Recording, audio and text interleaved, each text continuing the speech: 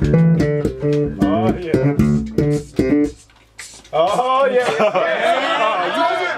yeah. We was just getting ready to get into that one. So, ladies and gentlemen, we sitting here in the basement about to do another interview with another Detroit bass player. You know she's a Detroit bass player. Look at the shirt, look at the button. And everything. And the groove. And listen to that groove too, yeah. Okay, so we have with us another Detroit bass player. Could you tell us what your name is, please? My name is Cynthia Willis. So we got Cynthia Willis, and in the basement with us, we got a few more Detroit bass players. And who we got there? Michael Fredericks. Mike Fredericks, you've been sitting in that same seat on every interview, man. Do you ever move? No, not at all. We also have in the house with us none other than Mr. Tony Moe. Who else we got sitting in the house in the basement with us? You have Chris Willis. Cynthia's my wife. Oh. Wait, hold up. Now, notice how I say it. Because Cynthia's my wife. That's right. And do you play bass? I have not played a bass or picked one up seriously in over 30 years since high school. But you did used to play bass. Quite a long time ago. Get out of here! Damn, it was a way. Look, And I digress.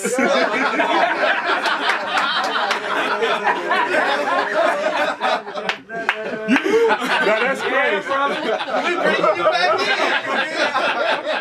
All right, but I represent Detroit bass players. I'm We're not letting you go empty-handed. See me next year. And I'll be bona fide. That is crazy. I've never said our first former Detroit bass player. Wow. What's the bass player always? Future Detroit bass player. Yeah. Also, we got way over back in the corner, looking sharp as a tack. Step up. Step up, Mr. Klein. Mr. Klein. Double on Klein. Mr. Klein. Detroit bass player. I'll have a vodka tonic.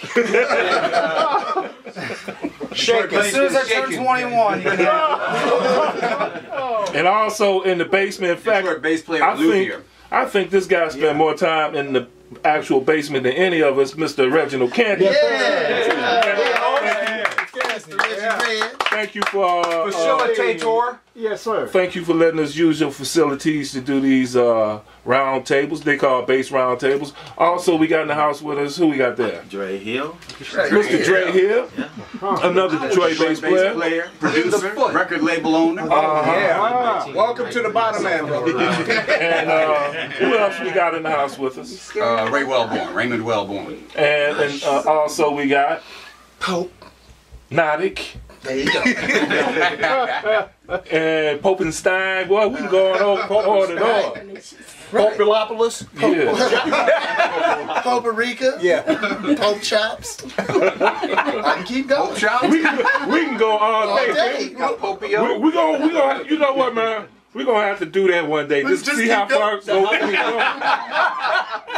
We also got in the house with us John Sargent. John Sargent, another bass player who's built this monstrosity right there. That boy's bad. We're going to talk to him a little bit. And we also have another guy. What's your name? And I am not a thief.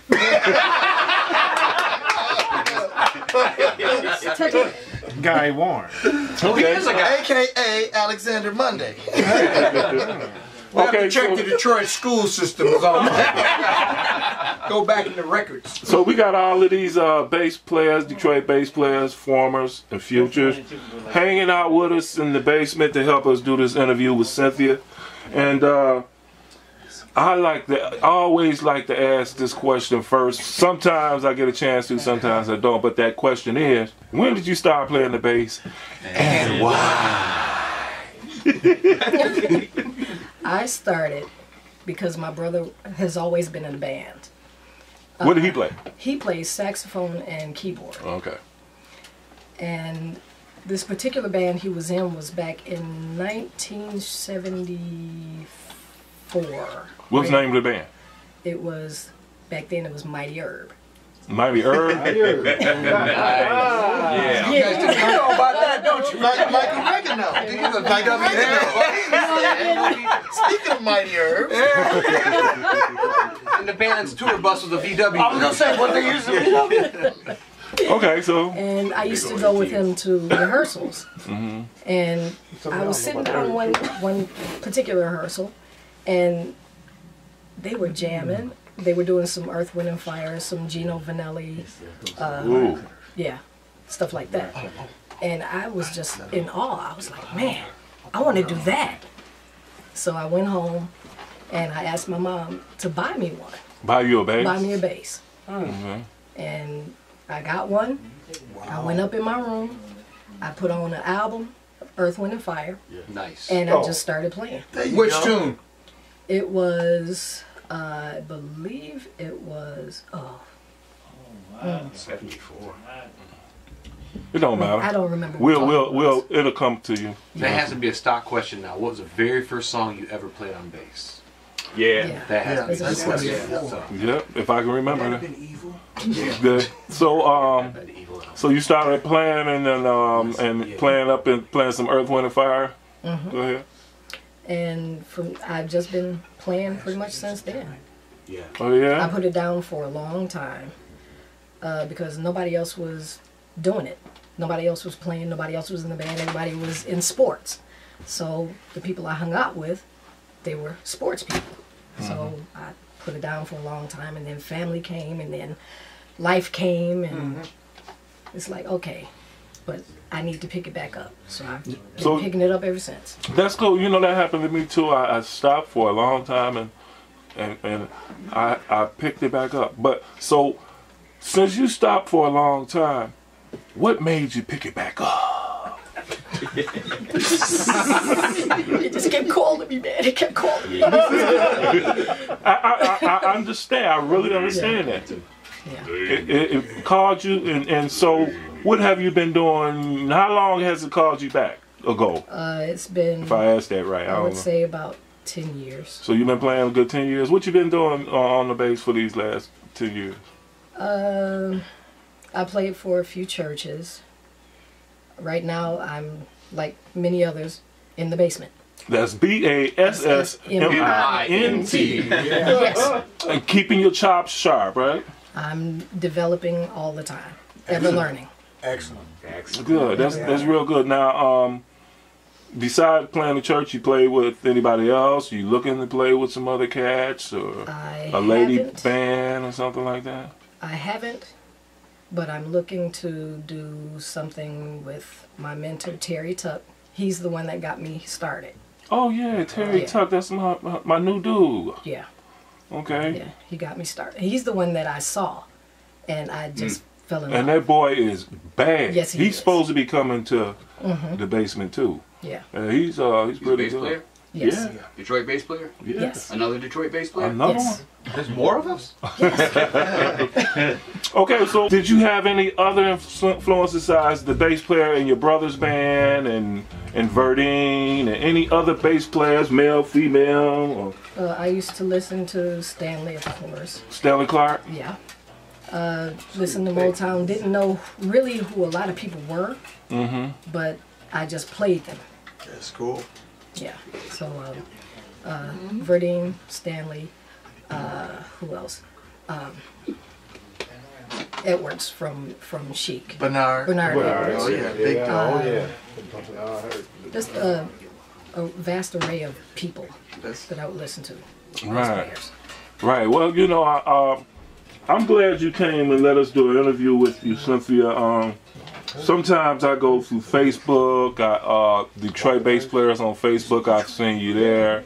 I've seen you in photographs at the Motown Museum, also known as Hitsville, USA, where they used to record a lot of those Motown songs that we didn't know who the musician was. also known as the bass mecca.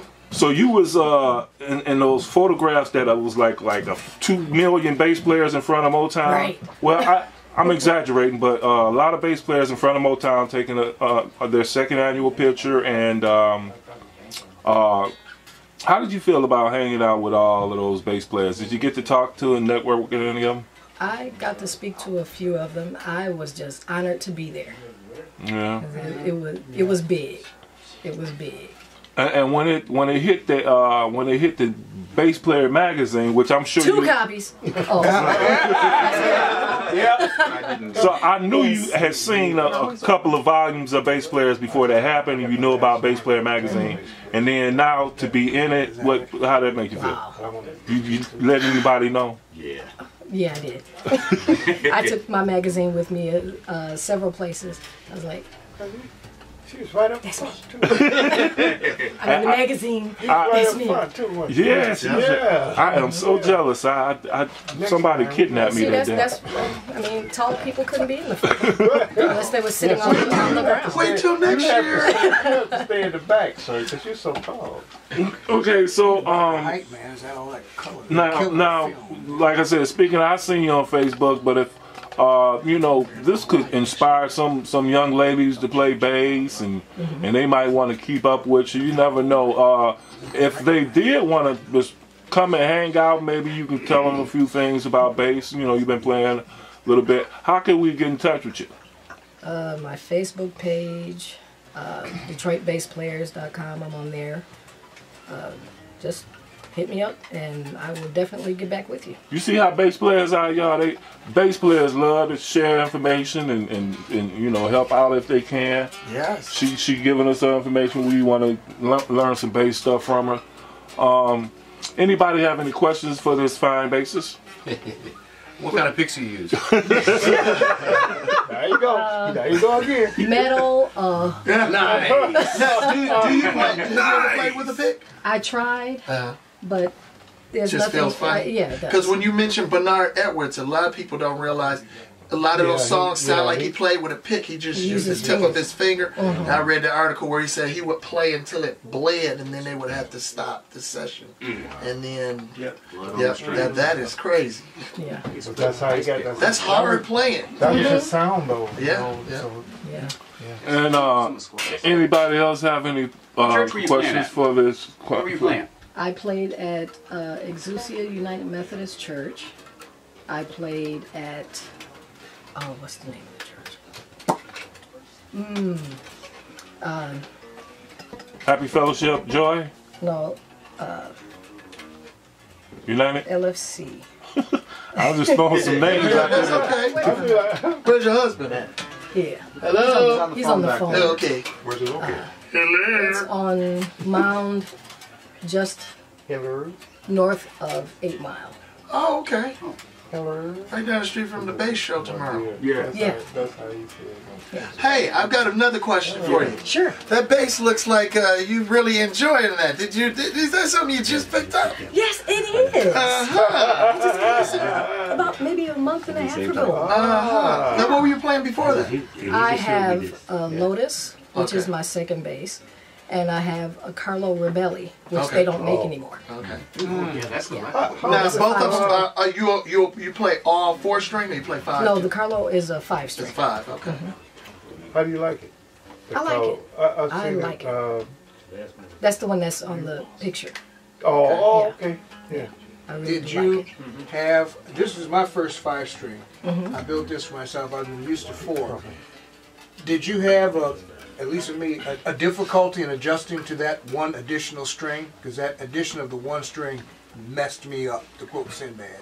Well, actually, it's going from the 5 to the 4. Where I You started with the I have- 5.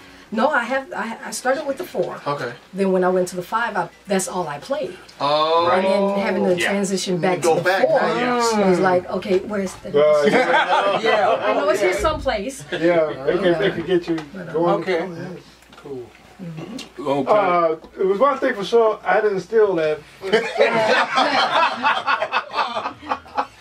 Thank you. No matter what these guys say. I mean, All right. Okay, so anybody else got any questions for this fine Detroit bass player? Anyone? Bueller. Your No, they Yes. just want to play. That's all they biggest want to do. stylist influence in terms of your approach? Yeah. One bass player, if you had to pick one. I know it's a loaded question. Yeah, that is. because I was also listening to Larry Graham. Okay, the father of pop and slap. Yeah, exactly. And then when Marcus came along and I knew who he was, it's like, oh, okay. He's doing some other kind of stuff. And Victor was doing some other kind of stuff. It's like, okay, eventually I will learn to do that kind of stuff. Cool. Yep. Okay. Okay, so you know, I ain't want to keep you. You know, yeah, you but, say that to everybody. Yeah. You know, I know you got things to do, places to go, people to see, and stuff. But is there anything you'd like to say in closing before you play us out? I am very happy to be here. And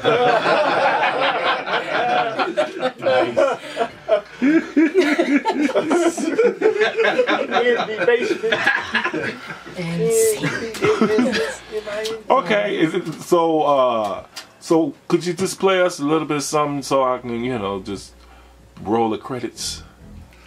okay. What you gonna let's play? see. Something. A little something. Yeah, a little Just something, do something. Okay. Let me try this one.